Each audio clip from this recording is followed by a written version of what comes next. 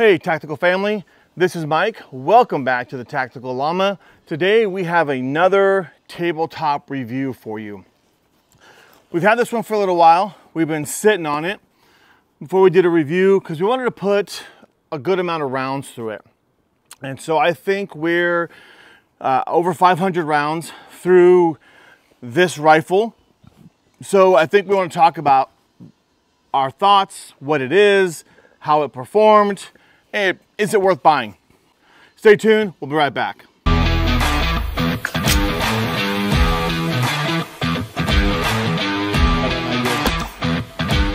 Before the intro, we told you we were going to talk about a rifle that we're pretty happy with. And I'm going to be honest with you, initially I wasn't sold on it. But after shooting it and playing with it, I love it. I think it's awesome. So this is a friend of mine's rifle. This is Jeremy's. I'll put a link in the description to his channel. Check him out.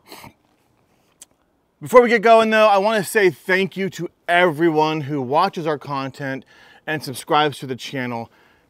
I look at my data. I know 98% of you, if not a little more, do not subscribe when you watch our content. Please, please, please take the time to subscribe. Maybe hit that notification bell, like and share. It goes so far in helping our channel. Comment, what do you think? What do you like? What did you hate?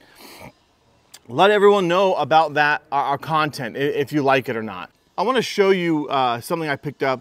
This is a set of Damascus matching blades. These I picked up at a gun show, and they're from an organization called Veterans Oath, and their mission is to get homeless veterans off the street. I'll put a link in the description of Veterans Oath. I picked this up from the gun show from them to support them. So what we've been looking at, or waiting for me to talk about, is the Smith Wesson FPC.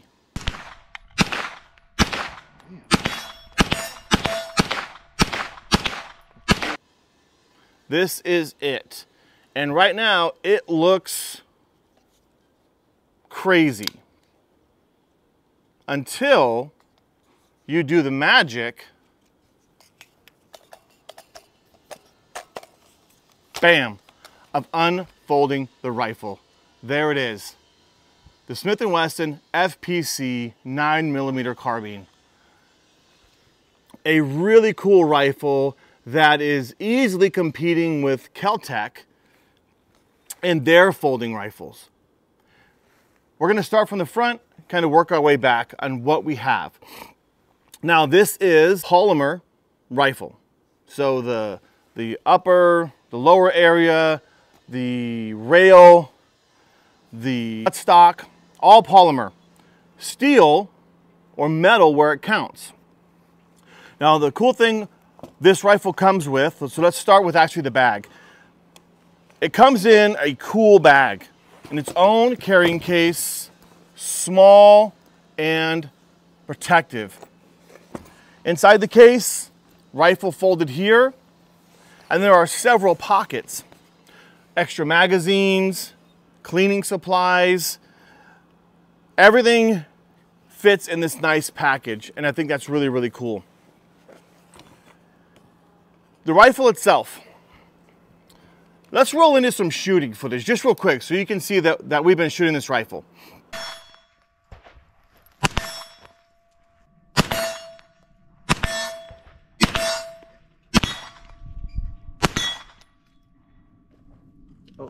Okay, so there's some of that shooting footage. So from the front to the rear, we're not going to talk about any of the accessories that are on it right now. We're just going to talk about the rifle itself. So it's a 16-inch barrel. So this is not considered a pistol. This is a rifle. It comes with a threaded muzzle, which is pretty cool, with a thread protector on it. It's 1/2 by 28. So you can put any 1/2 by 28 threaded adapter, suppressor, anything you want. Moving back across the rail, this is all polymer. It is full Picatinny across the top, and M-LOK at your 3, 6, and 9. So that's pretty cool. Lots of room for attachments. As we move back, now this is a direct blowback weapon. So there is no gas tube on the rifle. And you'll notice when I, there you go. There isn't a gas tube because you can't. I just showed you how the rifle folds. So there's a little lever right here, push it forward, rifle comes back, locks in with the charging handle into the M-lock, and you're good to go. Bring it forward, bang, locks it in. You can't really call it an upper and lower receiver because it's really all just one piece right here. The safety, crossbar safety right here, okay. Magazines, it comes with one 17 round magazine, and I'm gonna show you here in a second how we store the two 23 round magazines that come with it. This weapon is clear, I cleared it before the video. The trigger,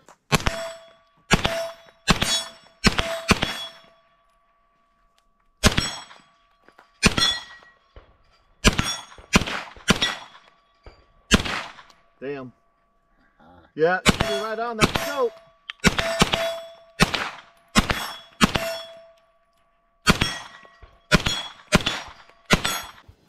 Is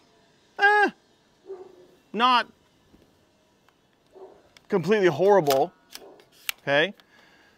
So the trigger, it's got some take up for sure, and then a little bit more creep before it breaks. So it's not terrible, but it works. It's got a safety here. Moving back, here's your charging handle. It's a very interesting charging handle. It's, I guess you could call it ambidextrous because either side that you pull on, it's gonna come back.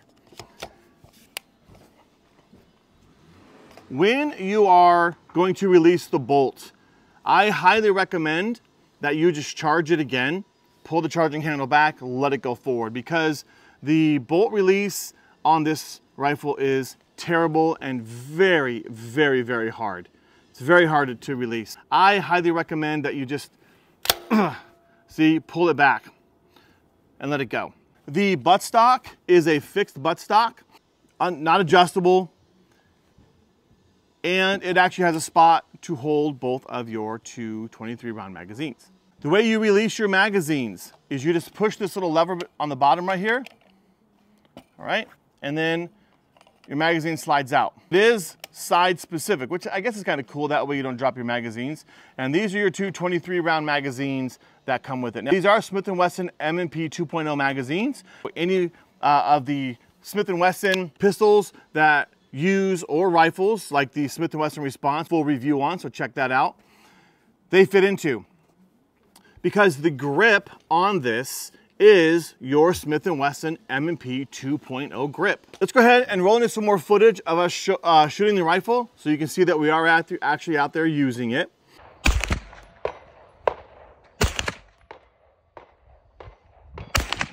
Ooh, that was some bad shooting. The optics. One thing you'll notice, these rifles, the Picatinny is up here on the barrel.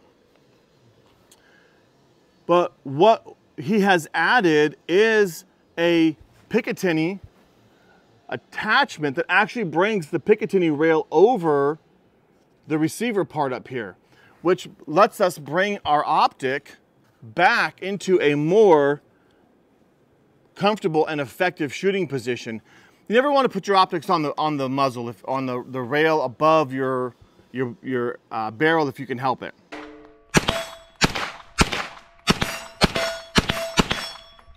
Accuracy wise, this one's not the greatest. Is it going to work for close quarter engagements, 50 yards, 75 yards? Probably at best. Maximum 100 yards. Trying to stretch out any further with this rifle, I think you're going to struggle. And we're going to put this to the test and really see where we are with that. But overall, this has turned out to be a really cool rifle that I'm really starting to enjoy shooting. I didn't think I would. There's my take on this. Now, all the specs about the type of steel, what kind of barrel, all that stuff, here's all that stuff right here for you. I don't need to bore you with all those details. You know how to read. You're really here to find out, do we like the rifle and would we buy it? We like the rifle, yes, we would buy it. Smith Wesson FPC folding pistol caliber carbine rifle. Thanks for watching. Hope you enjoyed the video. Make sure you like, make sure you share. Check out the Veteran's Oath for some of these rifles. I'll put the link in the description below. Until next time, we'll see you on the Tactical Llama.